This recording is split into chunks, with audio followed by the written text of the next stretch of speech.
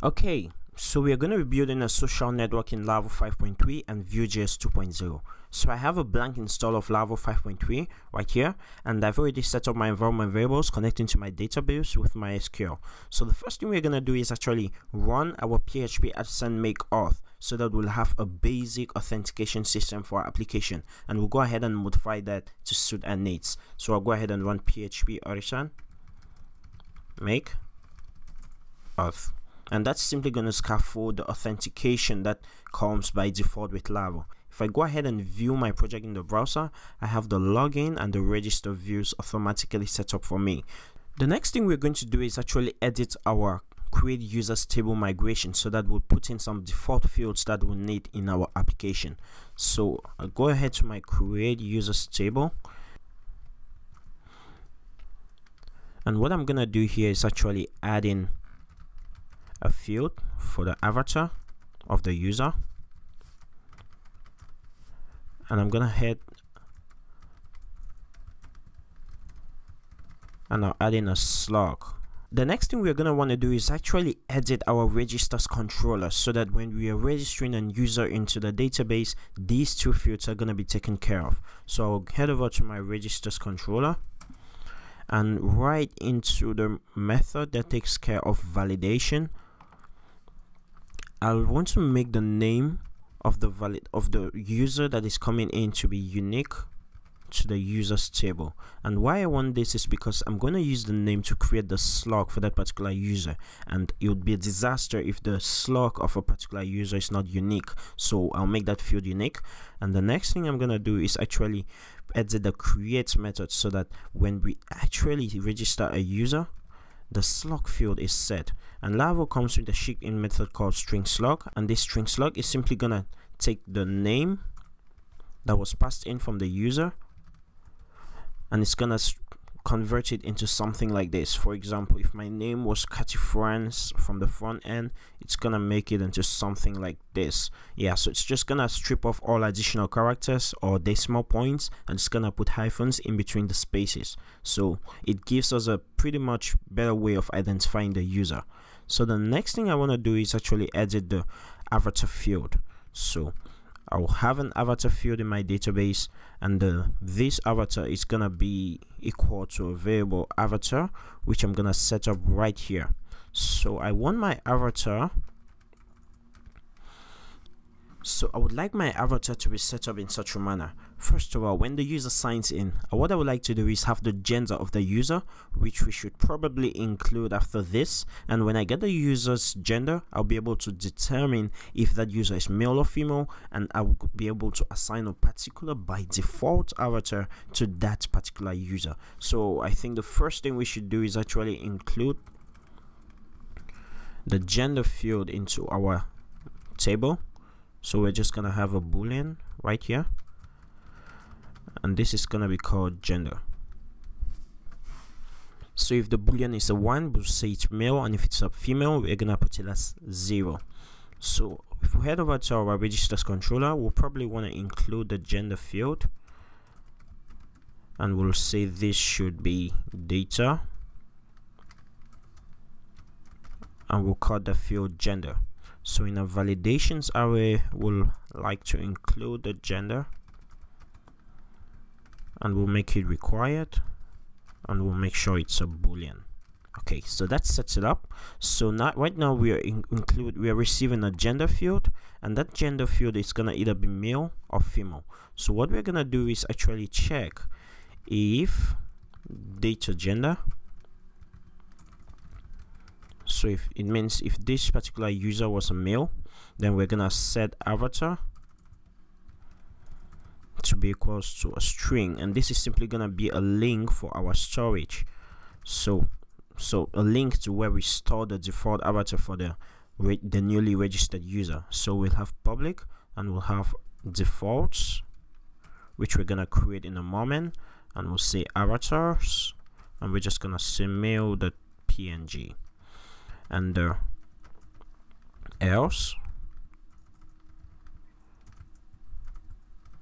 we're gonna say avatar is gonna be equals to pretty much the same thing,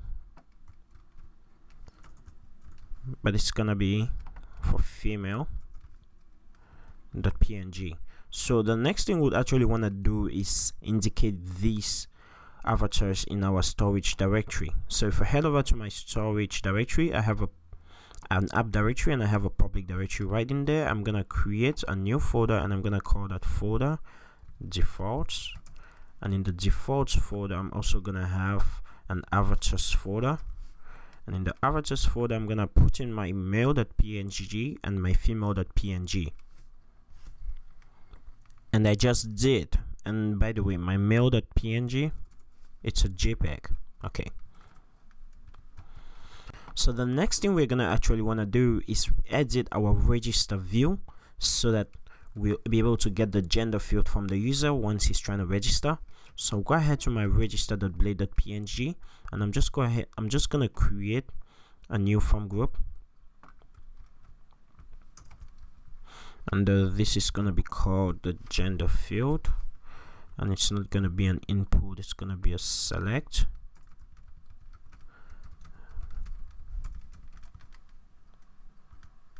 And the name of this field is going to be gender. You can have an ID of gender.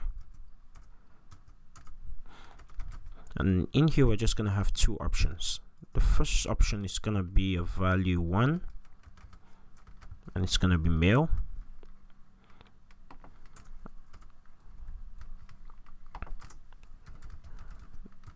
The second is going to be a value 0.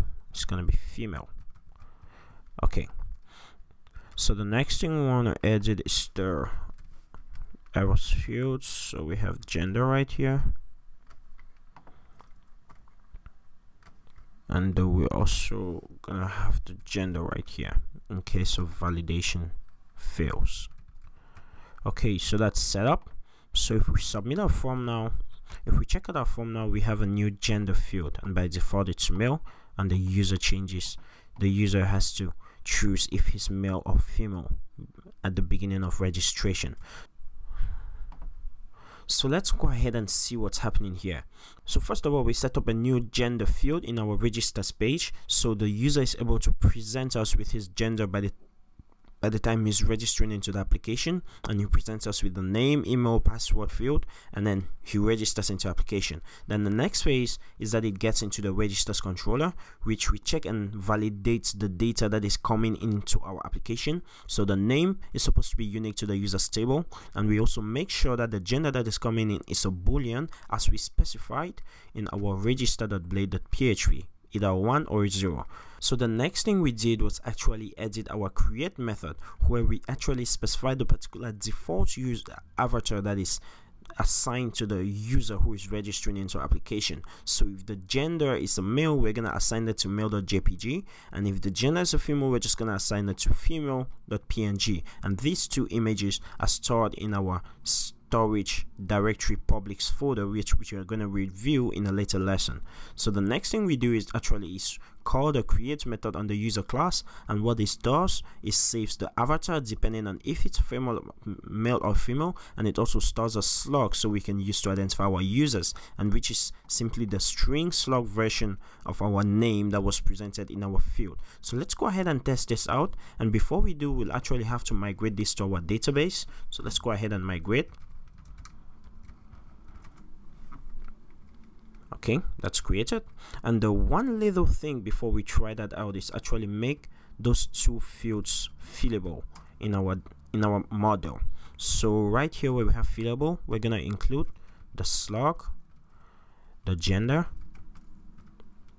and the avatar.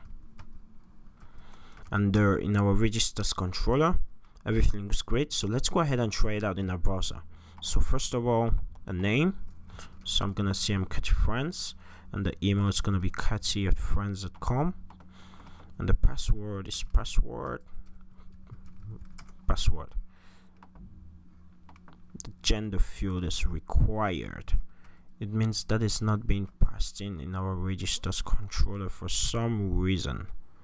Okay, there it is. Supposed to be a little g and not a big one. Okay, let's refresh and see what's going on. So Cathy Friends, Cathy@friends.com, and let's go ahead and register, and we're logged in. So that works. So let's go ahead and check a user in our database using PHP at Santinka, and we'll just say me is equals to app user first, and there I am. So the slug has been set as predicted, and the avatar, since I've registered as a male, is male.jpg, and my name is set and the gender is set, so everything looks great.